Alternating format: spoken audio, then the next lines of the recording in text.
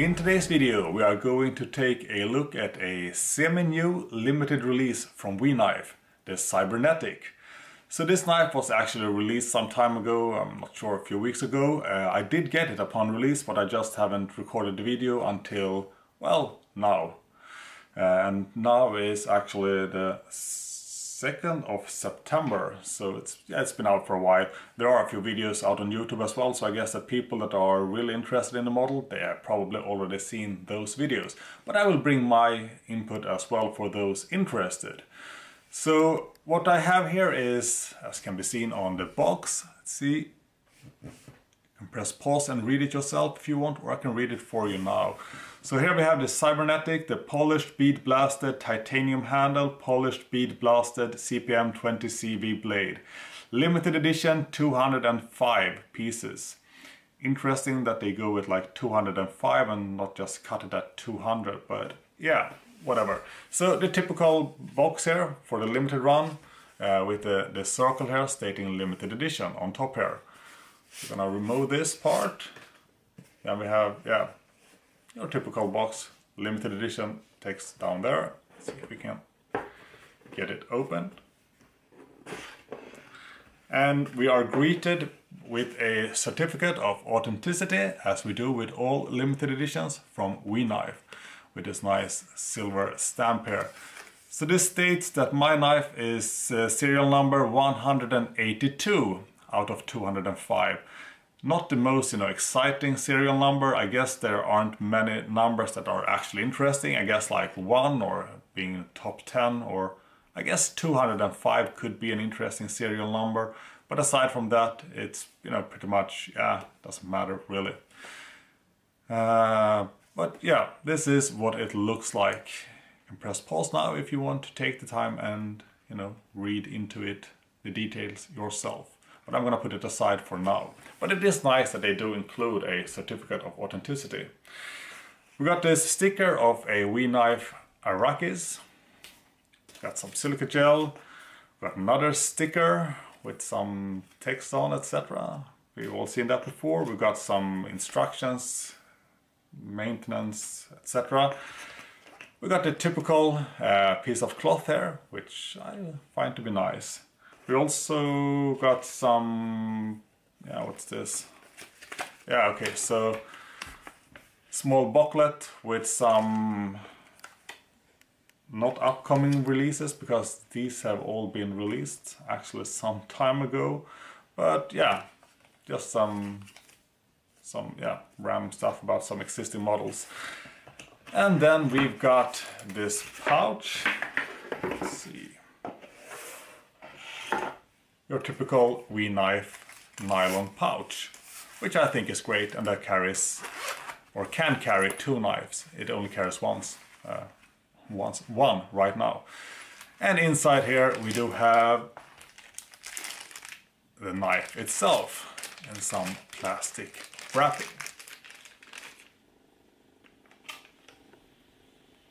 So this is what the knife looks like, and it's going to be a fingerprint magnet with this polished bead blasted grey titanium. It is not covered in fingerprints right now, but it will be in mere seconds.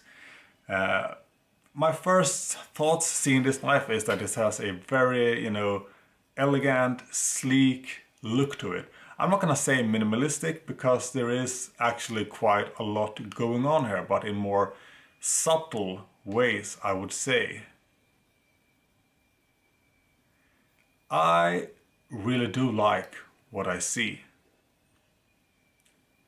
Very, very nice, elegant look to it.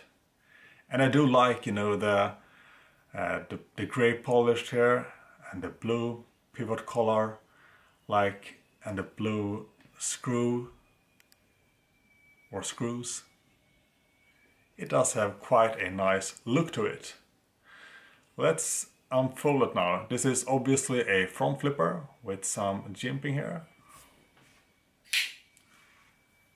Flips open fairly easily, I would say. I'm not gonna lie, I would probably have preferred this one to be a regular, back flipper, or not a front flipper, but I think I can get used to this. So, should we go over the specs before we talk about the design elements here in both terms of blade and handle? I think we should do that. So, obviously here we have titanium scales. We have a CPM 20 CV blade. I mean, that is the one steel that WeKnife is working the absolute most with right now. We have a total length here of 225 millimeters, so 22.5 centimeters. We've got a blade length of 99 millimeters, 9.9 centimeters. I'm tempted to just say that, you know, the blade is 10 centimeters or 100 millimeters. We've got a close length, let's see, a close length of 128 millimeters. We've got a blade thickness of 4 millimeters. And I'm glad I went with 4 millimeters instead of their usual, or not usual, but we have seen 3.2 millimeters on a lot of WeKnife releases recently. And I think that 4 millimeters is quite nice. It will be difficult seeing the actual full 4 millimeters here, because as you can see, we have this swedge grind that starts all the way back. So if you want to see the full thickness, this, let's see, here is where you need to look, because the swedge grind starts right away. So there we have the full actual thickness of the spine or the blade. The weight of this one is specified to 123 grams. It feels actually fairly light in my hand, I would say. It is a frame lock design with a pretty solid lockup. Let me see here. I would say around 25% lockup. There is no blade play, there is no lock stick, and the closing action is more or less hydraulic. Opening action is also very nice and snappy. We've got a milled pocket clip here. Let's see if we can get some details. Nothing, you know, super special, but it really blends in nicely with this milled, what should I say here? Like, there is some milling here on top of the pocket clip, but I would say that it goes very well together with the overall design. We have some pretty interesting dual backspacers. Not sure that I have actually seen this type of backspacer before. It does have a nice look to it with these pointy ends or semi-pointy ends. We do have a, let's see if we can get it in shot here, a lanyard hole here. Doesn't look like it if you just look like it at this angle, but if you turn it around a bit, there is actually a possibility to use a lanyard. Should you want to. I never do that, but should you want to, you do have the option to do so. Let's see, lock bar steel insert. In terms of blade, I really do like, you know, the transitioning from the handle here into the blade. It looks, I mean, like one construction or one, you know, difficult to find the adequate word really here, but I do like how it just, you know, the lines looks really great. And there is some interesting stuff going on with the knife blade as well there. Aside from the swedge grind here, we do have some additional interesting grind lines, and much as we saw with the diatomic, there is some, I'm not even sure we're gonna call this shape here on the blade, but it has a nice, you know, aesthetic look to it. I think it will be difficult to see it, you know, in a Damascus blade or in a coated blade, but here it does look quite nice. I think that it's there only for, you know, aesthetic reasons. But it goes, as with everything here with knife, it just goes great along with the general aesthetics of the knife itself. Let's check the balance pointer, shall we? It is a light knife and it is, as you can see, very well balanced. I wonder if it's some internal milling here. It should be, right? Yeah, we got quite a bit of internal milling on the shove side, and there's also quite a bit of internal milling on the non-shove side. As always, it's really difficult to catch this on camera, but there is a lot of internal milling going on here. But it is not going to be easy to distinguish here on the camera. Just take my word for it that there is a lot of stuff milled out here on the inside of the knife. So I wear size 10 gloves, fairly large hands. Placing the knife in my hand looks like this. It is a comfortable knife, no sharp edges, no protruding areas, can't feel the pocket clip. It feels quite nice. And you do have a lot of grip area.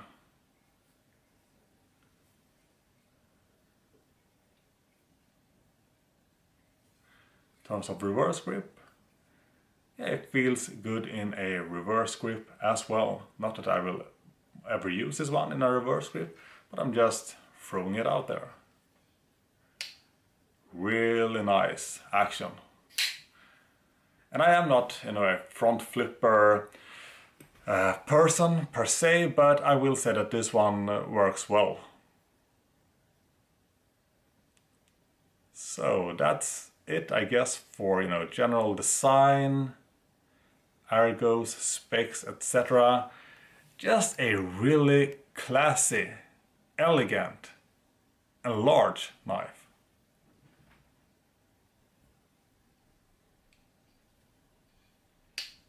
With really smooth opening and closing action.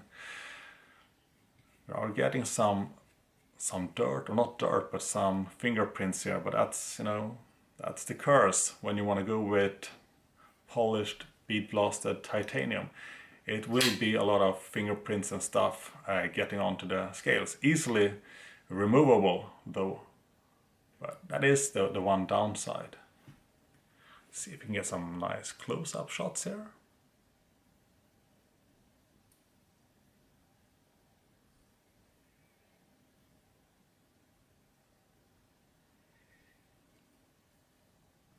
It doesn't really feel like, you know, your typical Wii knife, that I've got to say.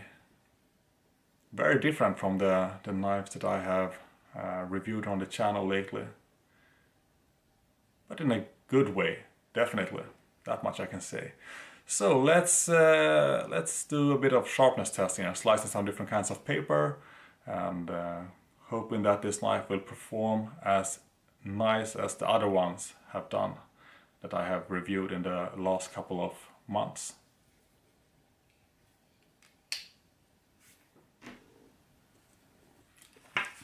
Let's try the factory edge.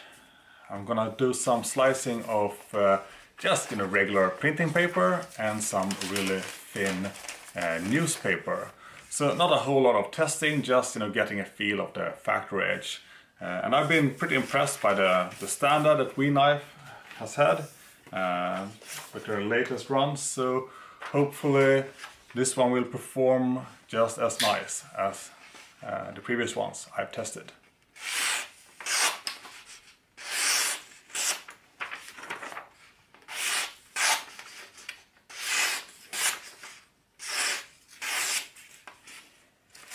Yeah, so I mean, this one will obviously slice paper and fairly well.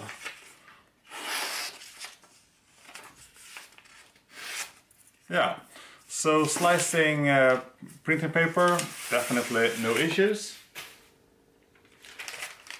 Let's try this out now. Make sure it's visible in the camera as well.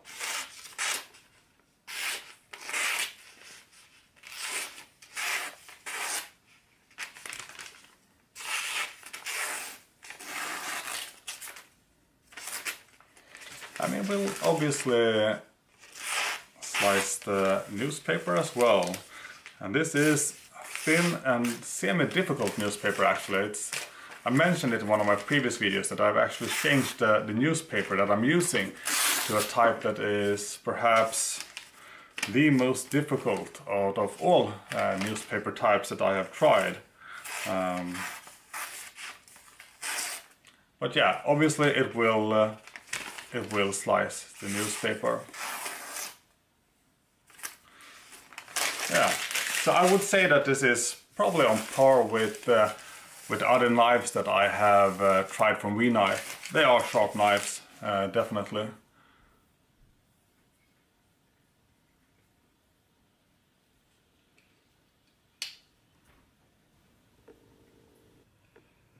Time for some quick final thoughts and conclusions about the limited WeKnife Cybernetic. A really elegant, stylish, sleek, non-typical WeKnife release. So this one was or is offered in 5 different versions, this being one of them. But there's also a tiger stripe flame titanium version, a black titanium black stonewash version, a titanium black stonewash version with etching, and then we have the typical Dama steel version as well. But I thought that this one was the best looking one of the bunch. And looking at the sales numbers, people seem to agree with that. This is a light, but still fairly large, well-balanced front flipper. Let's see, like that.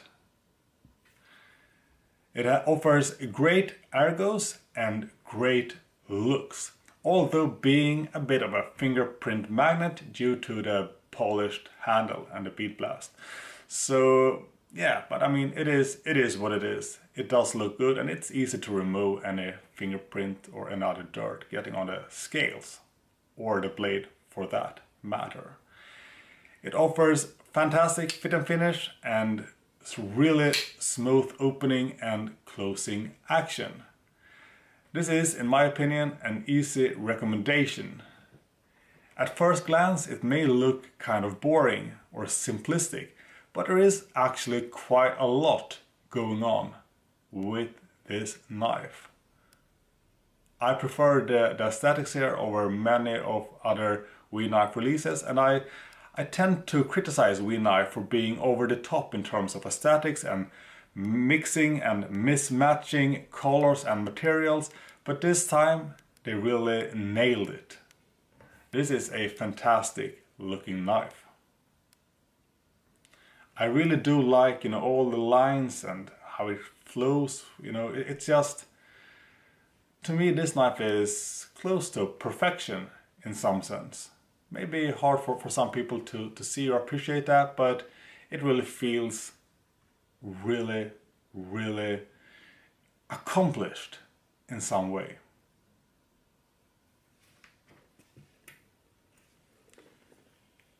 Offers some really interesting grind lines, and oh, if I failed to mention it, they actually put the serial number of the knife here on the blade. It's really hard to see.